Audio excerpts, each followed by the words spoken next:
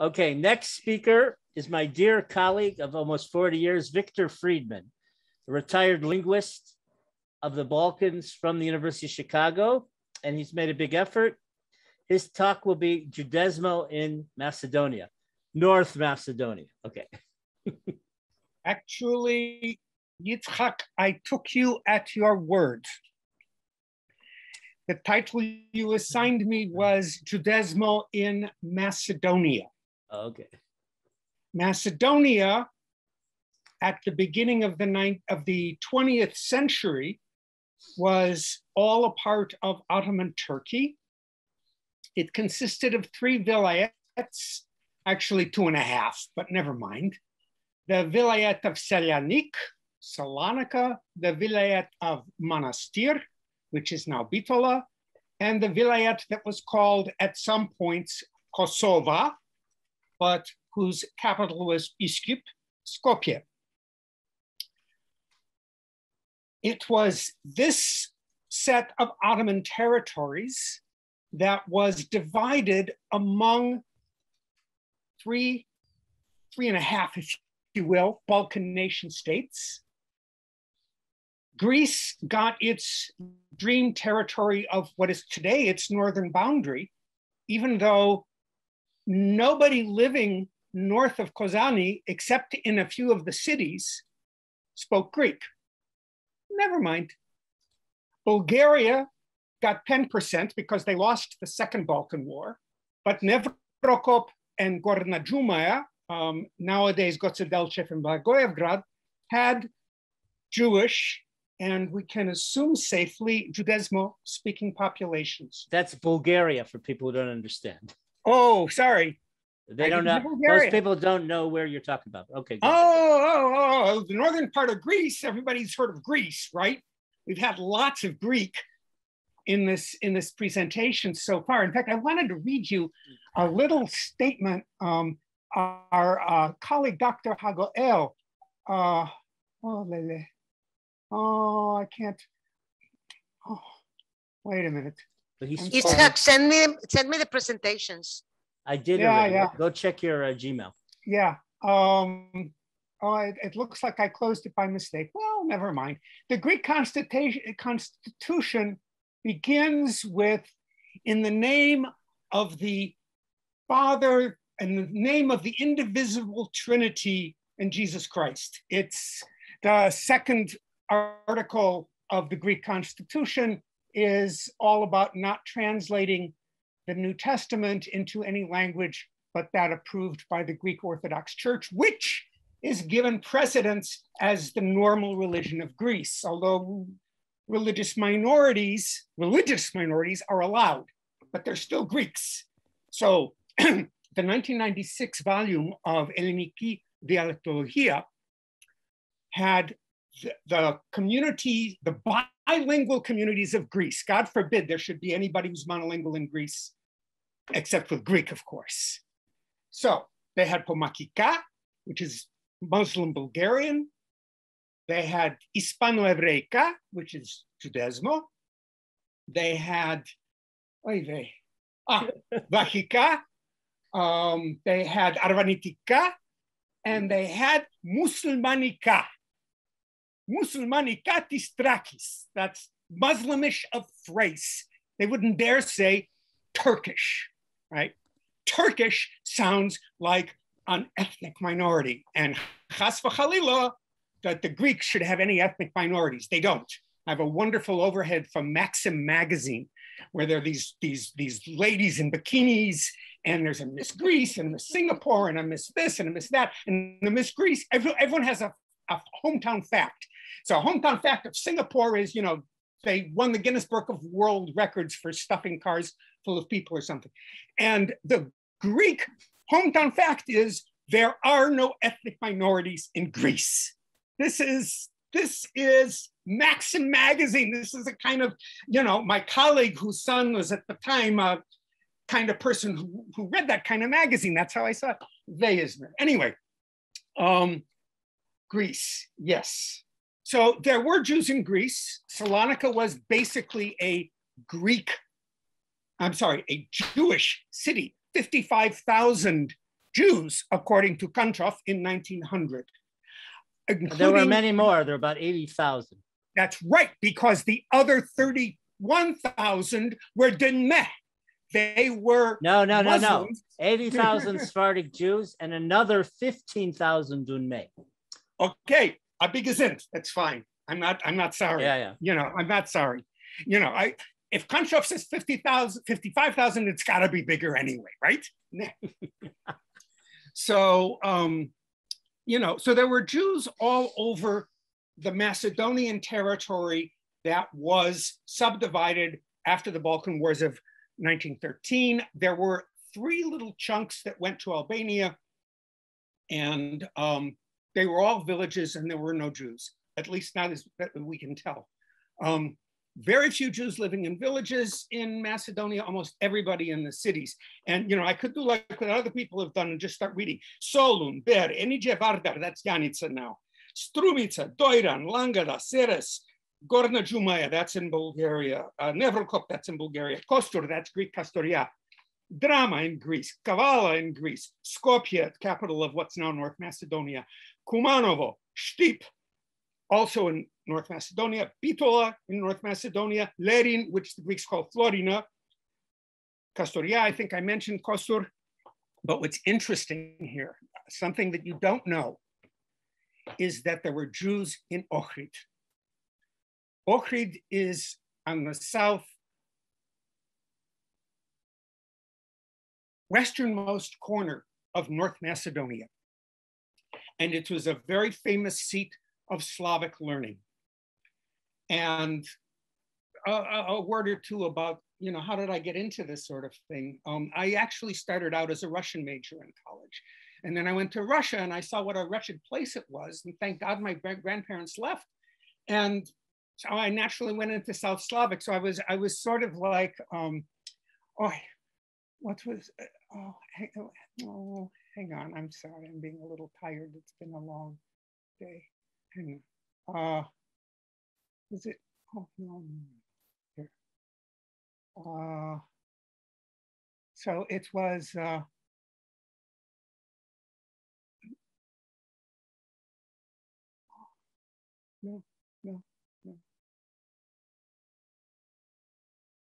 What are you thinking about? The one who was singing, was that Shoshana who was singing with all the different instruments? No, Judith Cohen. Judith, like Judith, I was a folk dancer.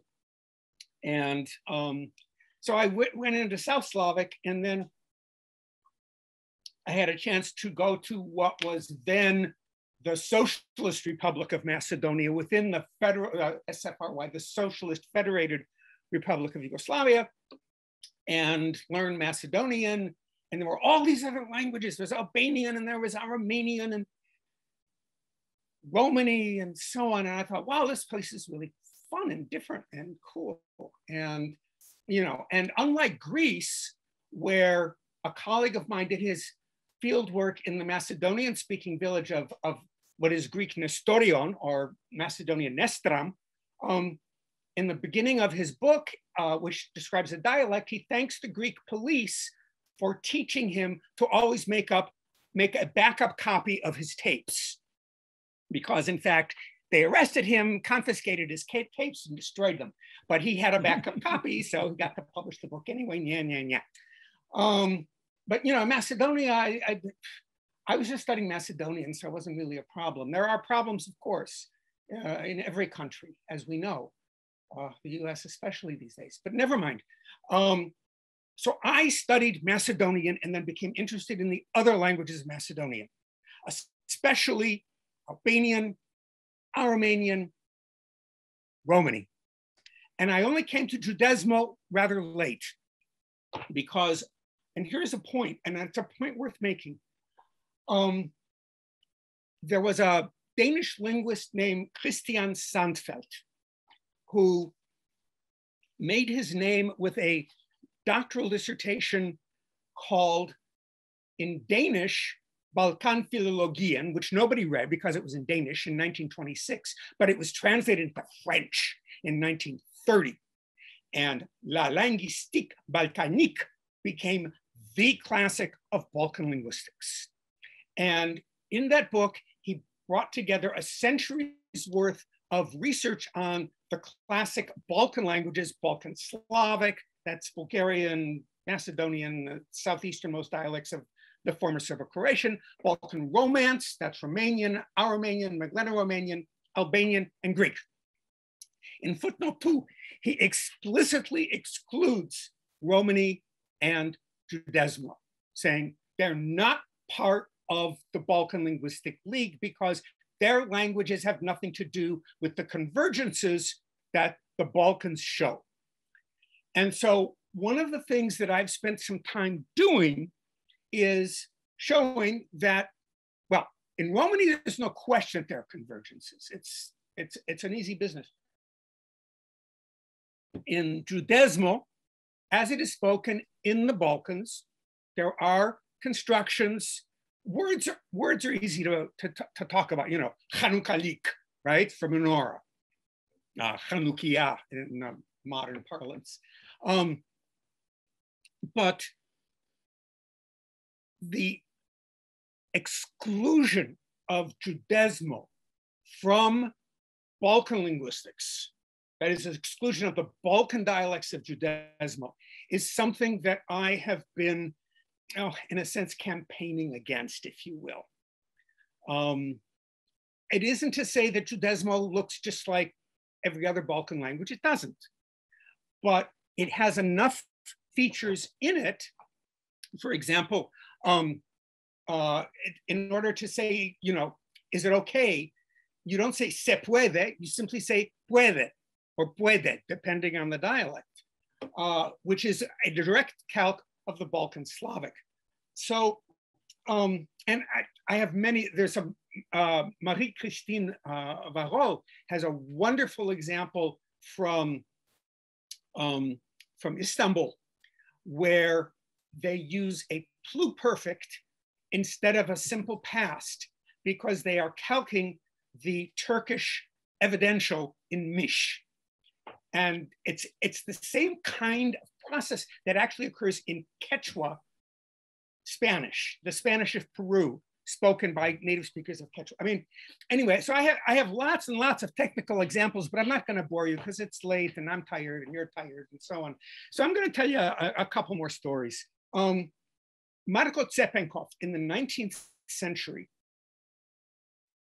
was a merchant in Prilep in Turkish. And he collected folk tales. And his works come to 10 volumes, or 4 if the paper's bigger and print is smaller, but 5. There's one volume though called Anecdotes. Anecdotes are jokes, and ethnic jokes are really interesting because they give you an insight into the stories that were circulating in the middle of the 19th century in what is today North Macedonia. And so I went through all 200 or 300 of them, looking for any in which a character speaking in what today we call Macedonian switched into a different language. And indeed, the Albanians speak Albanian, the Greeks speak Greek, the Gypsies speak Romani, the Aromanians speak Vlach, but the Jews speak Turkish.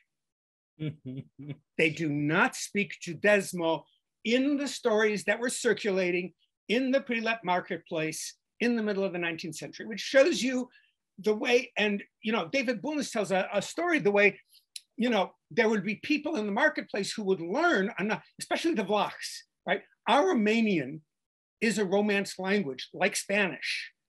They're separated, but there's plenty of room for figuring things out between Aromanian, and the Aromanians also were merchants like successful Jews.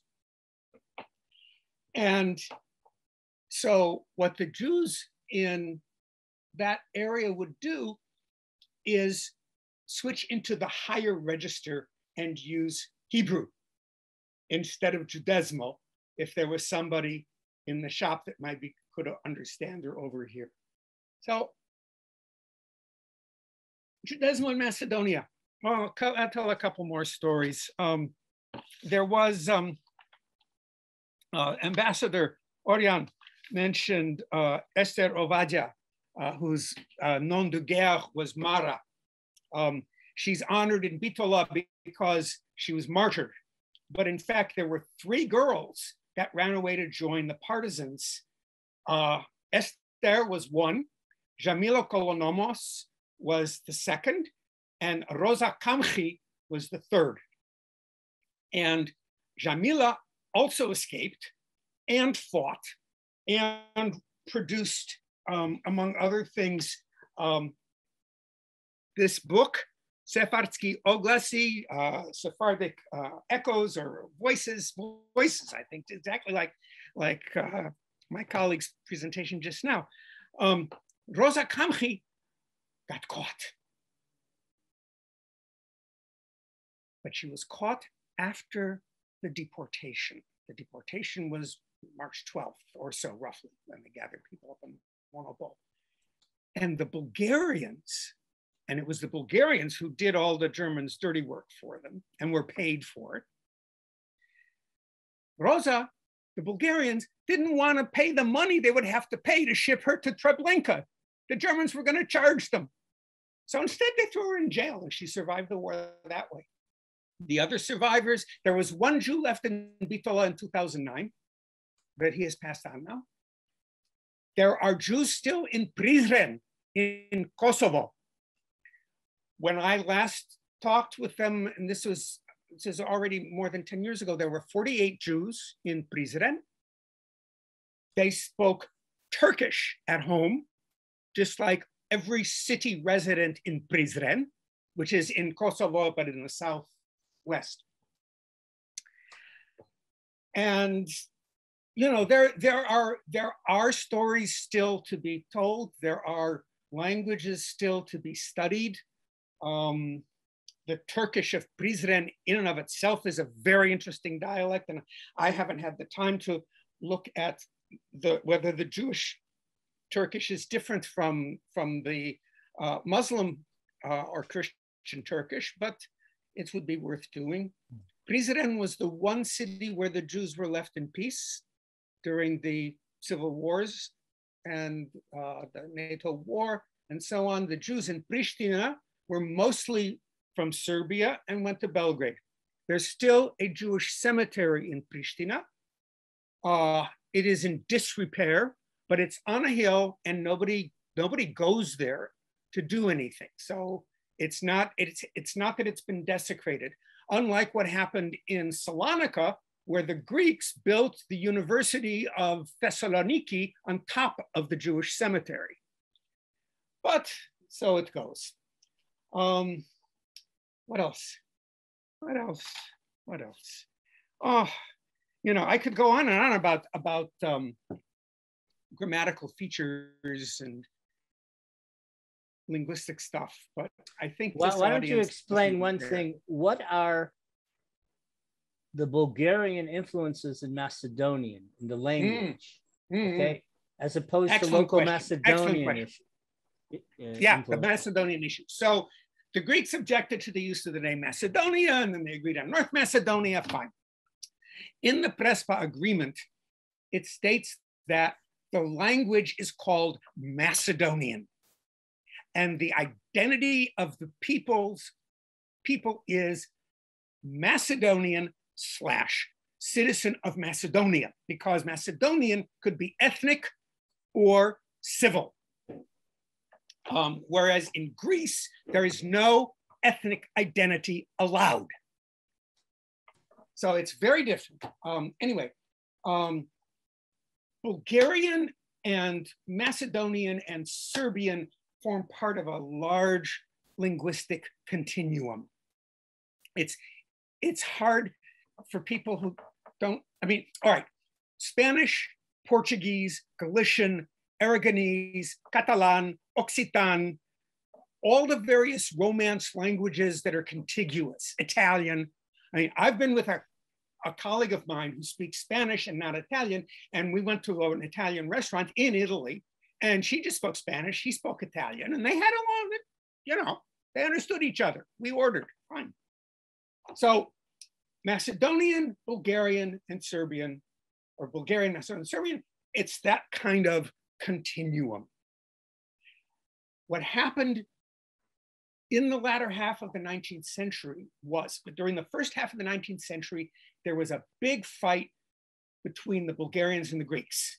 The Bulgarians wanted to have their own language in church, and the Greeks wanted to Hellenize everybody. And by the way, Hellene was a crime in the Byzantine Empire.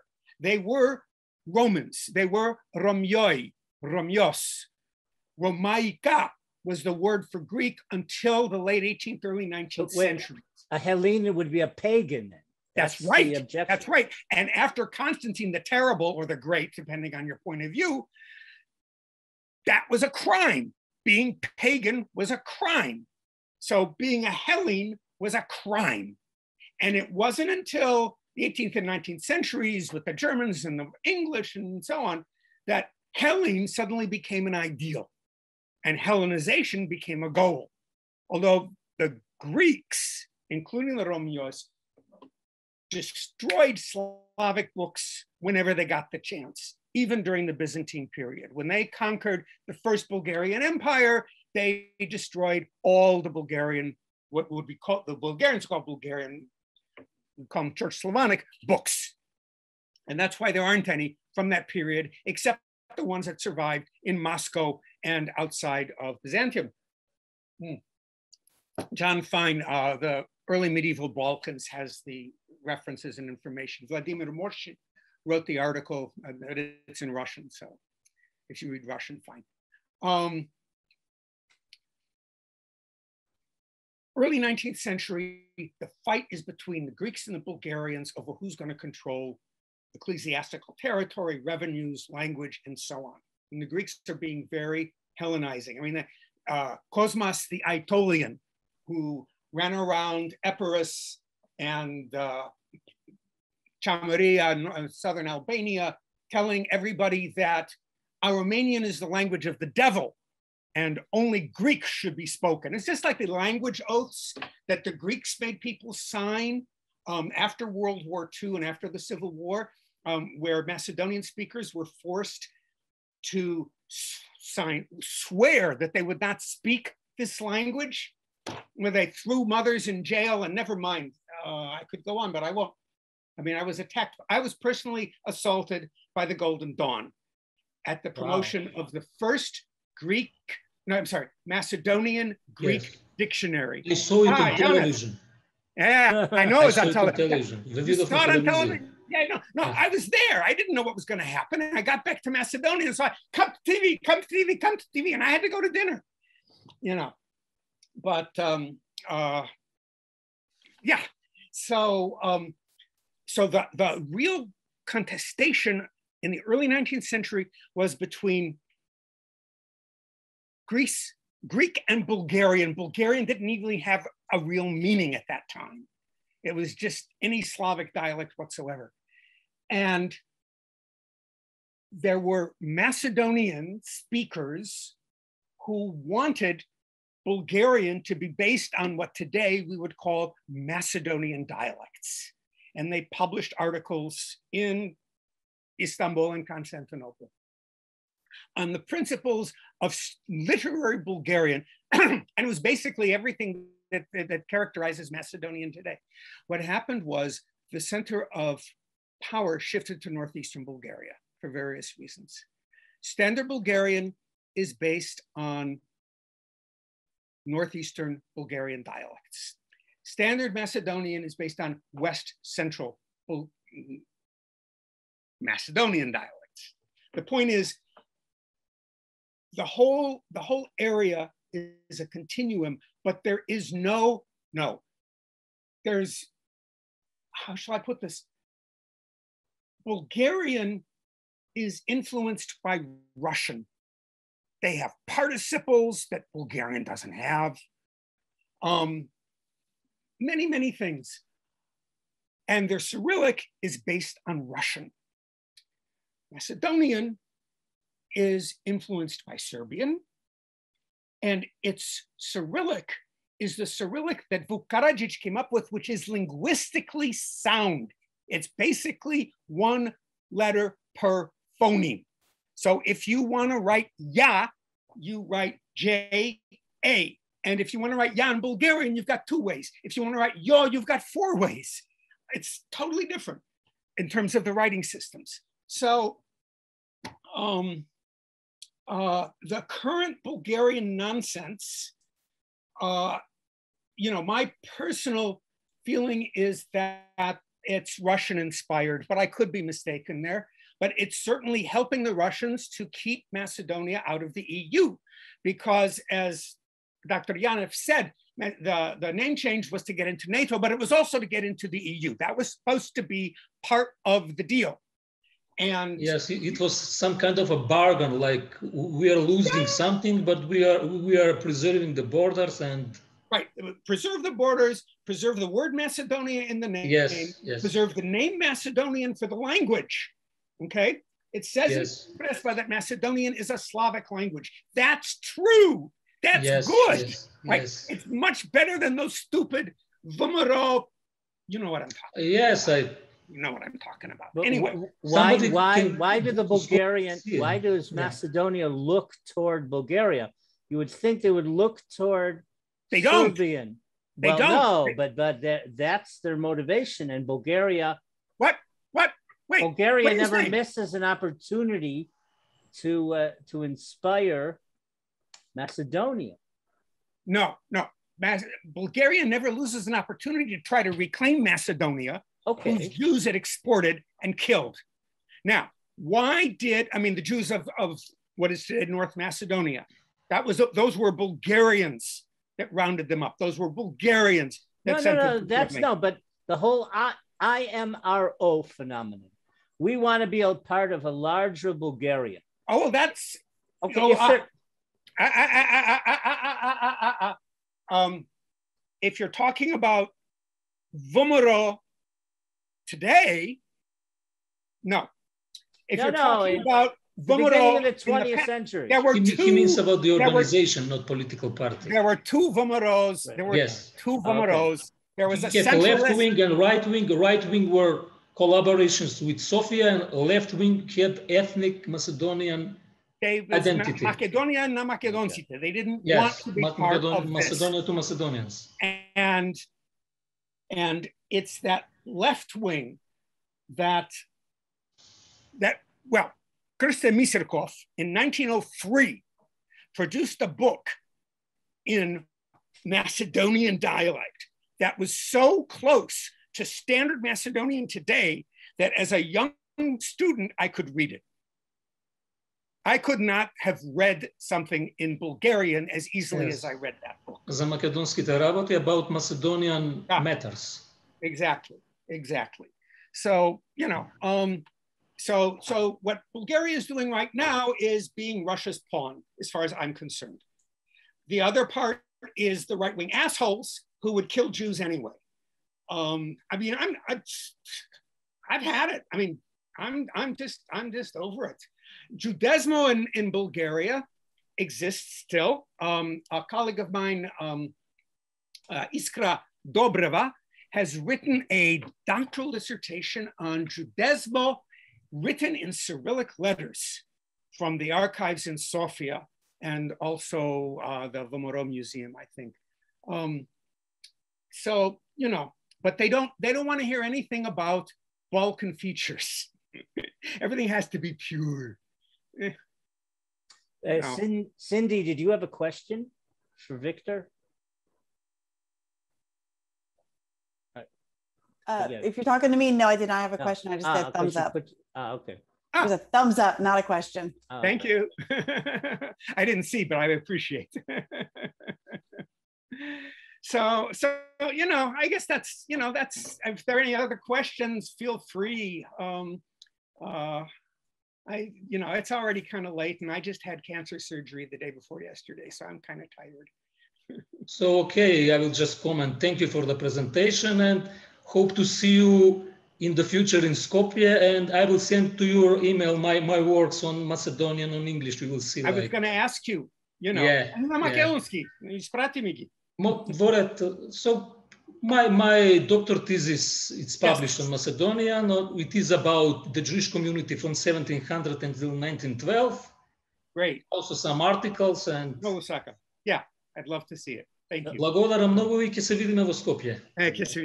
So, Victor, as usual, you've been enlightening, okay, informative, controversial, and, you know, you add some spice, and now we understand a tiny bit more the Balkan fiasco, conflict, et cetera, et cetera. It goes into the linguistic realm, not just in terms of nationalistic. And you explained how Judeo-Spanish is discriminated in the linguistic politics in the Balkans.